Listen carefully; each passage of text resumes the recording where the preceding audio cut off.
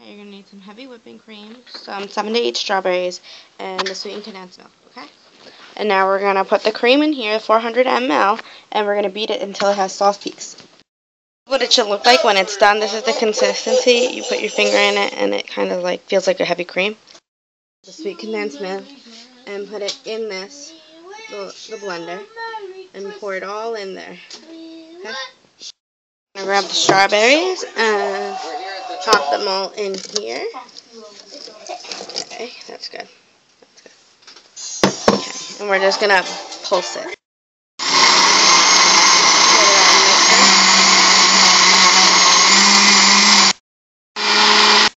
Stop and open it up. Sorry guys, my camera turned off, so I have to do a part 2.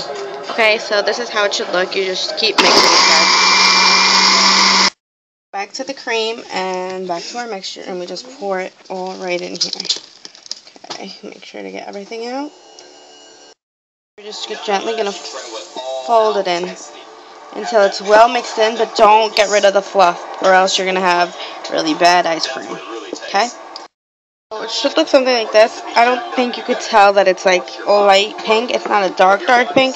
It's like a natural ice cream, okay? Pour the ice cream into this. I'm going to put it in the freezer for 6 hours. Move it every hour and it should be ready. I cut some strawberries and I'm just going to poke them in there. Just to kind of like get some strawberries in there, like, you know.